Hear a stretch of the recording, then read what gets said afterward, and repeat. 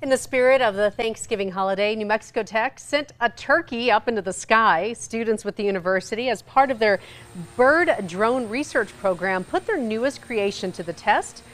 The team said it took them over a month to design and build this drone using a taxidermied turkey.